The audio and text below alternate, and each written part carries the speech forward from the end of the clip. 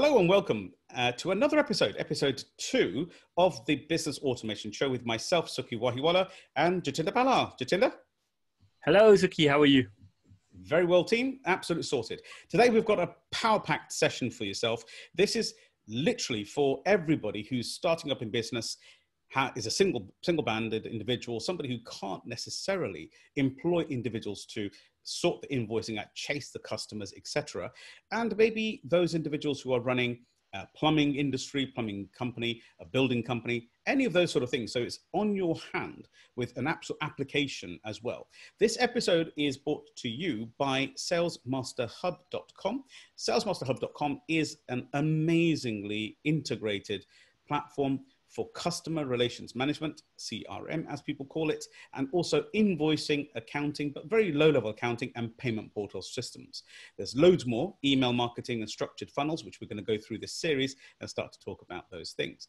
Today, we're going to talk specifically about the power of using electronic automated invoicing systems and how that helps you with cash flow within your company and how easy it is to set up in the salesmasterhub.com platform. So Jatinder, if we could leave, if I set the framework for everybody, the challenge that most individuals have as a one-man band or let's say a small growing business is that every bit of expense has to be put into regenerating the sales, the staff and the premises and the stock, for example, or actually equipment tools if you're a maintenance individual. So it's not really that easy to get a second person in the office or somebody to run the management side of things on the bookkeeping. Does that make sense, Jatinder? Absolutely. So the principle of this particular series is to show how businesses can be automated. Today, we're going to talk about the power of invoicing. How is invoicing, electronic invoicing, beneficial? So having a written invoice and individuals who use things like Word or Pages if you're a Mac user, Word if you're an Office user, or even one of these online portals, which just is a free invoicing system. The question arises that, of course, you can raise a simple invoice or you can handwrite an invoice, of course. So we're incorporating, I'm just going to recap that again. We've got people who write their invoices out, so they have a duplicate book. If that book goes missing, they've lost all their documentation. They've got no backup of the information of who owes them any money. And if they haven't got a copy of that, they've lost it forever. With individuals who are using the online portals, that means just dedicated invoicing free systems. The key question is, how secure is it? Your information is being logged into the system. Your sales are being logged into the system. And easily hackable. The benefits of using a system like the Salesmaster Hub is because it is super secure. It's on a secure server, it's encrypted, so it's very, very well secured. If you go online, you can create an invoice, and can you imagine a world being able to send an invoice to somebody, for them to receive the invoice, you can see whether they've seen the invoice, so they can't accidentally say they haven't even seen the invoice, didn't receive it, and whether they've opened it, and you'll also be able to see that they've noted that they can pay directly from the invoice. And you can also set a date, a time for the due times. So in X amount of times, it can be X amount of days, 7 days, 14 days, 30 days, the payment will automatically be chased. This to me is the core of the sales machine for any business. So Jatinder, today, is it possible for us to have a look through how easy it is with Salesmaster Hub to set up an invoice or in a client, a customer, and actually raise an invoice? And then we'll just talk a little bit about how it can help us chase funds coming in this trying time. Yeah, sure, Sukhi. Yeah, it's a really funny one because small businesses, the typical thing that happens with small businesses is that, like you said, they create their own invoice, they send it out. Then they email the client, say, I've just sent you the invoice. And the client might go online and do a bank transfer. And then you got to check the bank transfer, see if the money's coming in. And it just becomes a very long process, right? And this can, have an effect on cash flow. And then, sometimes you feel like, oh no, I've got to chase up with a customer. I don't really want to chase the money kind of thing and all that kind of stuff, right? So if you're finding yourself with the anxiety of chasing a customer after sending an invoice, this is the key, isn't it? It's so, so powerful to have a system that's automated for you that reminds people through text, SMS, and reminds them with a payment link as well. So wonderful. Thank you. So please carry on. Yeah. So, so it's just a good way to just, have something automated, just chase up on payments, and it just makes life super simple. I mean, I can show what we do in the system. Yeah, please. I mean, it'd be really wonderful if you could log into our test account and see and show all of our viewers today. If, by the way, if you're watching this on YouTube, as I'm hoping you are, as you know, the Business Automation Show is always streamed weekly, currently on the Mondays. Please look below and actually put a comment into the comment system. It's on my website, on my YouTube channel, Sukhi Wahiwala official content. But please, please, please put a comment down there so at least assists us to understand what you would like to learn next or any problems you're having with business automations. And then we'll try and help you as best we possibly can using the Sales Master system as well. Okay, Sukhi, I'm just going to share my screen. Yes, okay, you can see that. Perfect. Yep, you see my screen, yeah? Yes, absolutely. Is it possible just to max that screen out and then because we get slightly a bit of better image quality? That's better. And then everything's great. That's brilliant. All right, cool, fantastic. So pretty much two ways that you can, well, there's one way to create the invoice, but there's a few different things you can do. You can either create the invoice as a service comes up, or if you've already got services in the system, then they can be brought up as well. And it's really quite simple to do. All you need to do is basically, for example, when you're logged into the hub, you go to your clients and... Now, just a question. Sorry to interrupt you there, Jatinder. Yep. This is not about selling anything. So we really want to help people through this setup procedure. So the question is, these are people that we've shown that are already clients in the system. And what we're going to do is episode 3, we're going to show you episode 3 and 4, actually, probably episode 4, we'll show you how to set up the clients in the system as well. Yeah. But for this particular, if you followed episode 1, we showed the calendar and how the power of having a virtual calendar. This episode is dedicated to the power of virtual invoicing. And next episode, we're going to talk about virtual payment portal connections. And the 4th episode, we'll be talking very specifically about how to set up the clients and CRM and communicate with them regularly. So thank you for that. Fantastic. So yeah, simple as, you go into your client list, you find a client, as obviously in your system, you'll have a lot more clients. This is just a dummy account. So if you basically click on the payments tab here, and then just go to the tab at the top here and just go to new and invoice. And what will happen is it'll bring up this box. It's got your pre-populated content, like your business name and any address details and things like that. You can, the invoice number, you can set your currency on here, purchase order, the issue date, the due date as well. So just to clarify something, so this system can actually function with purchase orders as well. That's right. So you can put a purchase order option in there as well. So just to clarify for everybody else who's listening today, and just to clarify just to make it clear what a purchase order is, if you're about to give an order, like currently there's a lot of PPE orders around. If you're about to give an order to somebody, you can raise a purchase order here for them so that they can buy you, so that they can prove to their systems that they've got an upline order. One more thing as well is just, I just noticed over here, all this pre-populated stuff, is it really easy to amend? Because is it something that's already in the system? Does it happen automatically?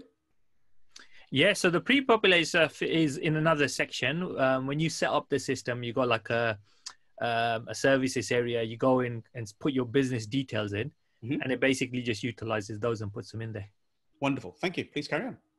Yep. So, so you got your issue date, you could put a due date. So you can set, a future date if you needed to. So here we could do a 7-day or a 3-day or an immediate payment or a 30-day or whatever agreement's been put in place.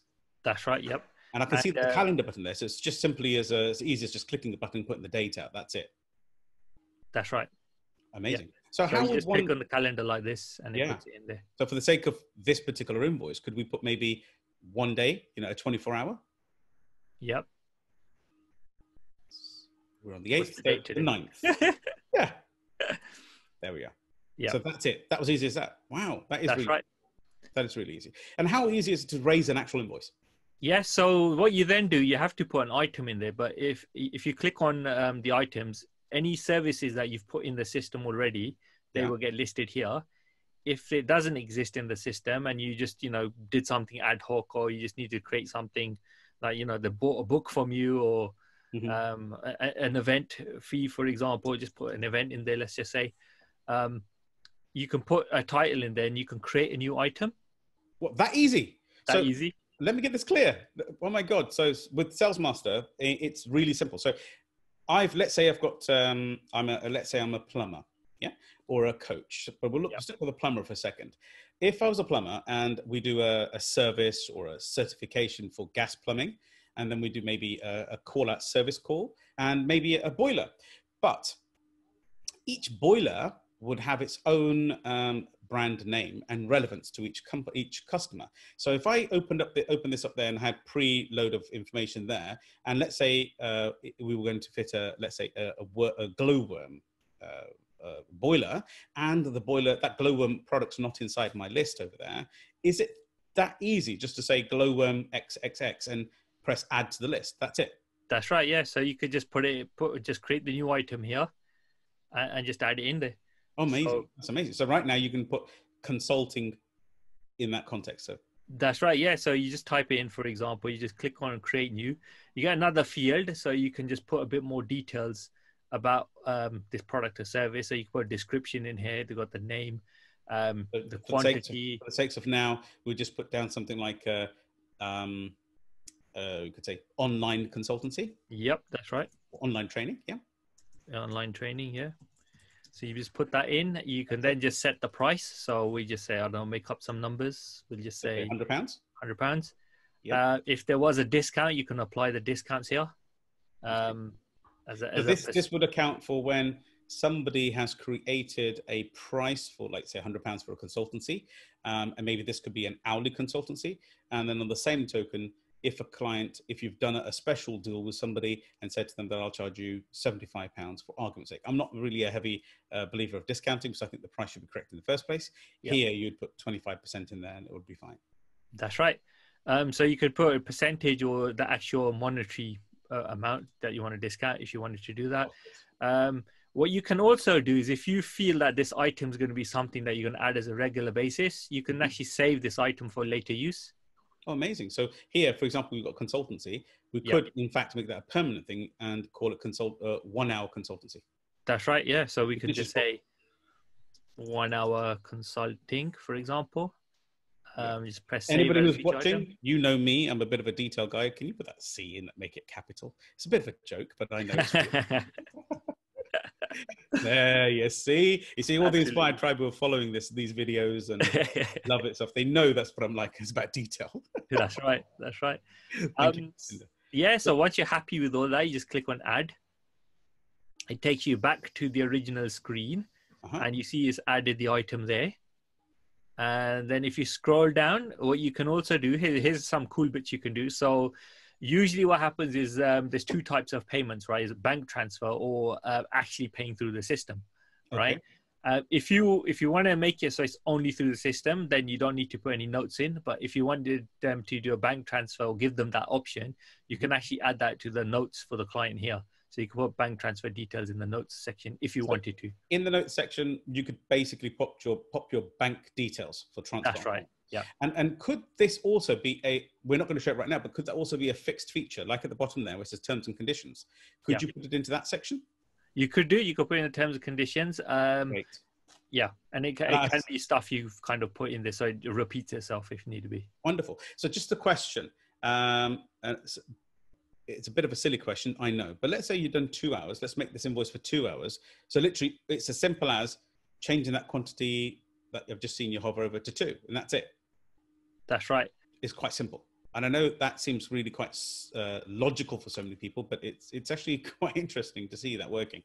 And at the bottom, I can see, if I may say, you've got allow client to pay online. So in the next episode, we're going to be talking about payment integration portal, so that you don't even need to chase people, and you don't even need to ask them for online transfers if you don't want to. It can actually literally put a Stripe or a PayPal link straight in, can't they? That's right. Yeah. So you can use Stripe or PayPal for taking payments. Brilliant. Okay, right. Leave it at one. Let's get on. So if this is basically, let's say you're in the middle of a conversation and you want it to be efficient and you've raised an invoice for whoever this client is for an hour consultancy. And let's say you suggested that you wanted to still talk to them a little bit more about some of the products before you completed this, because they've agreed for 1 hour. And let's say you're in the middle of a consultancy, you've given them 24 hours to pay it, so it's not prepaid for argument's sake. I can see at the bottom that it says save draft. So literally you could just save that right now. Is that right? That's right. Yeah. Just click on save draft. Now, what's the power of saving as a draft is that they've saved the product. It's sitting in the system so that when they've spoken to somebody, you might end up with an extra hour worth of consultancy. It could be live. So you can go back into your draft invoice. Is that right? And then just turn it into 3 hours and then send it again. So all you do then is basically just go to the payments link on the side, click on invoices and bookings. And what this will show you are all the kind of active invoices that are in the system. So if you click through to that, it'll just reopen it. It tells you the details like this. That's what it'll start looking like. That's really clean, isn't it, Jatinder? Yep. That's not complicated at all. It's just like telling you clearly that invoice amount is £100 on the top there. You can clearly see it there. Telling you it's a draft. Invoice number. At the bottom, the dates of creation, date issued, date due, which is the 9th, which we talked about a moment ago. Yep. And on the right-hand side, as you can see in the middle, it says very clearly what the content of the invoice is. This is just, it's easy. Yep, that's right. And if you need to edit it, you just click on these 3 dots and just click on edit. And that will bring up the box again. And then if you need to, for example, like you were saying before, if you got another consultancy that you added, you just add that in and it updates the total. Amazing. Right. So and you just save as a draft again. You can either save it as a draft, or if you press send, then it becomes an active invoice. So we'll just send it now. Okay. Click on send, for example. And now that's actually been, you see it's changed it to issued. So. Okay. So this is now, as soon as you've sent, has that invoice already gone to the customer now? That's right. Yeah. That easy. Invoice is, so that's, yeah. That was it. I just pressed one button. I've raised an invoice. And in this case, the Smart Business Hub has already received the invoice for £200. That's it. Yep. That, I mean, come on, anybody can do that, right? That's so easy. Exactly. Once you raise an invoice, press return, bang. And they've got it in their email 100%. That's right, yeah. So I'm just checking my emails, bear with me. So just whilst Jatinder's finding this information out, he's checking on his other email system for sales.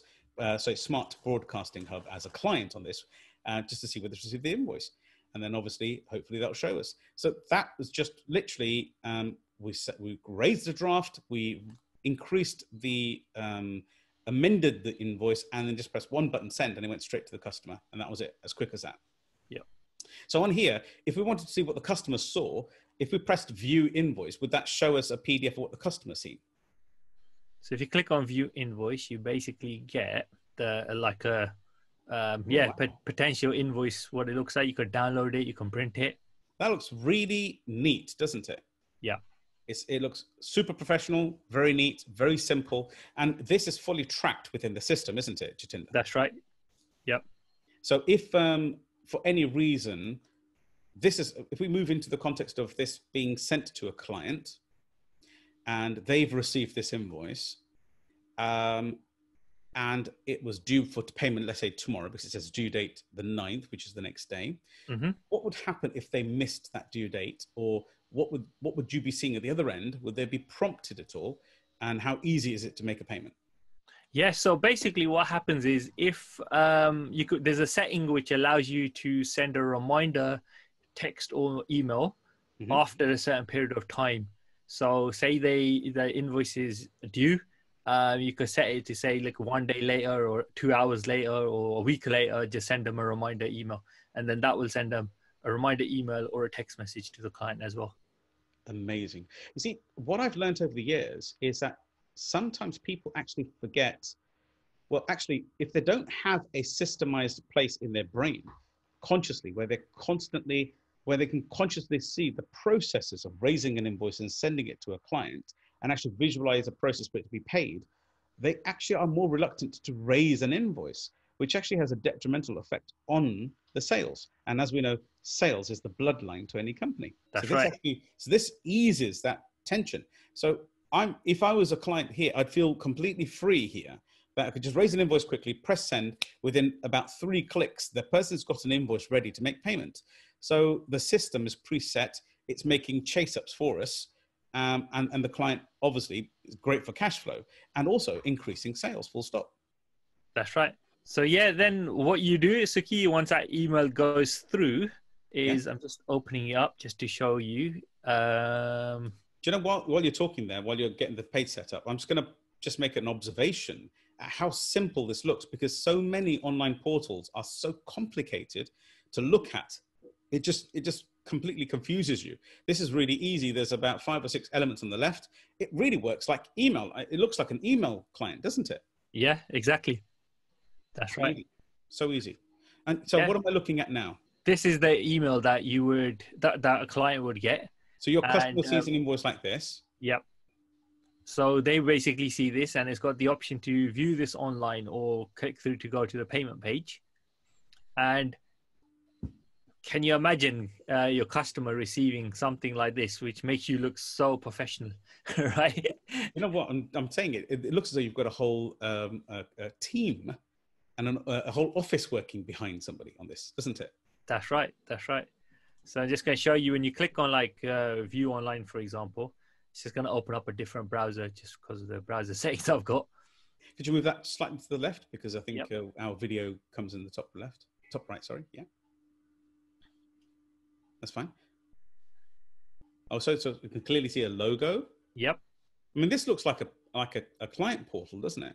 That's right. So you do actually get a client portal. I'll show you that in a second as well. But when you click on the email, it takes you to a page like this, and you could just literally click on pay and continue to the payment.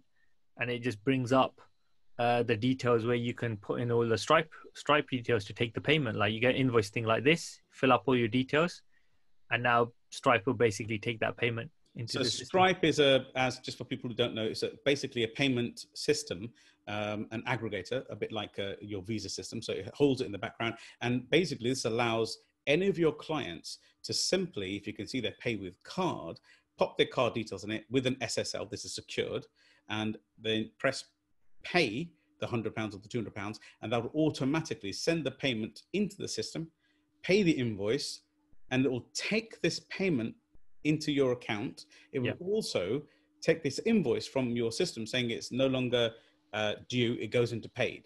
That's right.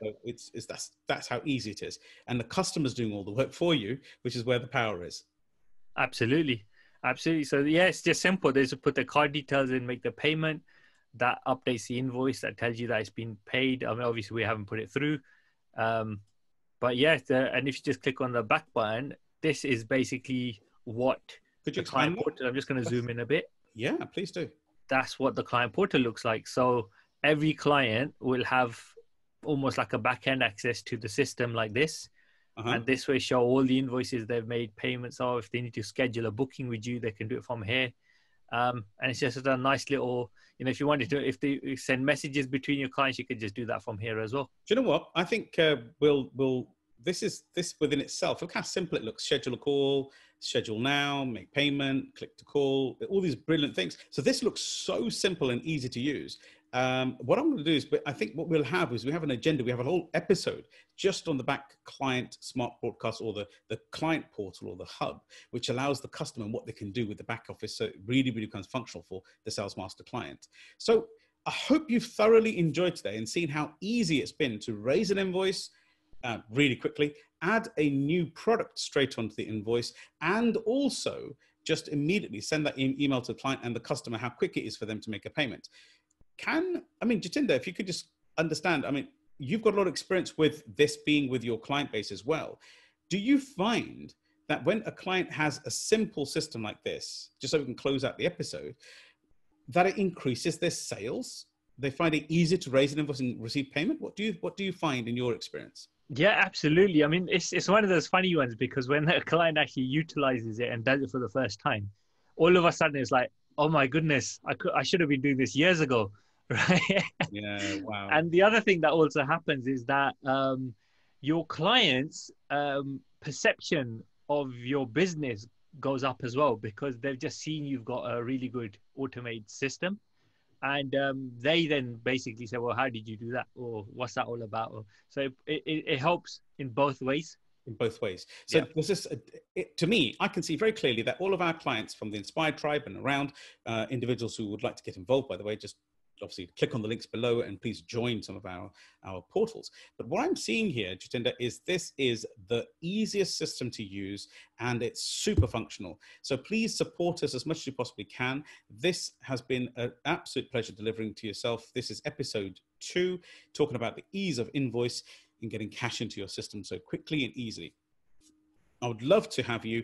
Please join us for the next episode, episode 3, where we will be talking in much more detail about how you can actually connect payment portal systems in the back. That means Stripe, PayPal, to make it super easy for a customer to add even more what we classify ease in the process of an automation in the process of receiving money in your bank account. So please do please subscribe. It's so easy in the bottom there. Comment below to help us to answer your questions and make this really valuable to yourself. So it's goodbye from myself until the next episode. Jatinder? As goodbye from myself until the next episode. Thank you. All the best. See you soon. Thank you very much.